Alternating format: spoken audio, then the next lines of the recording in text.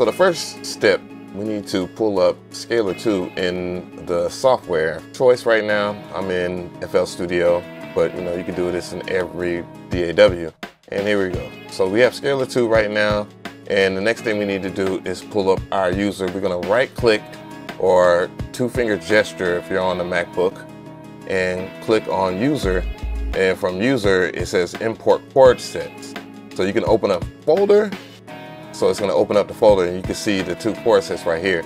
So the next thing we want to do is go where we have the chords. So I have all my chord book stuff downloaded and I have it already in a folder. So all this stuff right here can be found at 16levels.com, by the way. And shout out to MG the Future. But we can go ahead and copy all of the stuff right there, and then we can paste it into your folder. And this works the exact same way on the MacBook. I didn't navigate to any special folder or anything like that. And now we have all of the new sets in here. So we have about 10.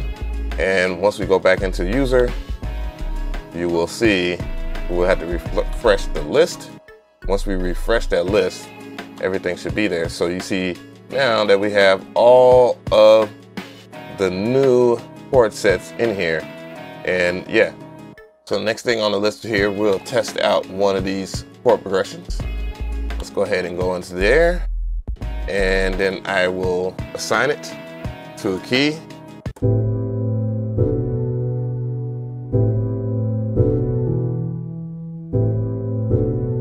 And let's go through another one.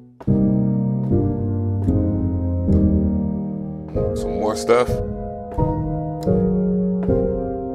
All right, so all that works. If you're wondering where all these chord progressions came from, I have the link in the description box. It will take you to 16levels.com and you'll see that we have the whole chord book collection by MG the Future. And if you want to know more about Scalar or you want to know where to get Scalar, then you should check out this right here. The link will be in the description box. It'll be an affiliate link and I will greatly appreciate it because Scalar 2 is really dope.